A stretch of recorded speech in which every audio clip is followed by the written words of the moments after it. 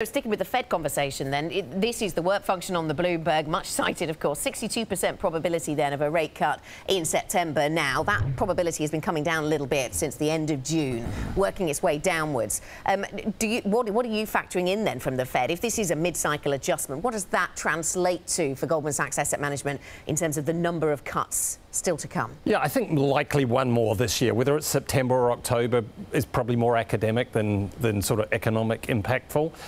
So one more cut to come, and then I think they'll wait and see how things play out. But there's still a lot of uncertainties. That slowdown across the globe, we'll have to see how that plays out. Of course, the trade tensions, you know, they've been at times quite acute, and then it seems to calm down a little bit. So again, they will have to adjust to that. In the background, of course, is Brexit. So there's still a lot of uncertainties and unknowns the Fed has to deal with. But I think that notion of mid-cycle adjustment, we had one in the 95-96 era. We had similar thing in 98. The Fed cut 3 times in that instance. So, you know, I think one more cut, possibly a third, but at least one more cut.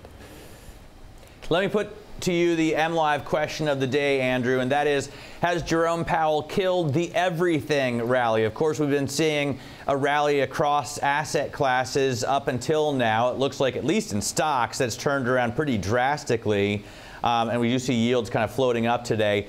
So what do you think? Has the Fed's move and the way that they went about it killed this everything rally? Well, firstly, Matt, the Fed's job is not to cause markets to rally, right? The Fed's job is to have a sustainable economy, full employment and inflation at their target. So I think that's really what they're focused on. The immediate reaction obviously is somewhat negative, I think, just because the market's taken out that more aggressive policy action that many had priced in. But I think if you stand back a little bit and say, well, this is an economy growing at around trend with inflation a little bit below target, likely to stay at a relatively stable but low interest rates now for an extended period, that sounds like a pretty constructive environment from my perspective. OK, and you cited there the 90s when the Fed has acted in maybe a similar way, Andrew. I've got a chart that sort of reminds us of where the Fed funds target has moved over that period in the 90s, and we've circled here in the red the Asian crisis and the ruble crisis.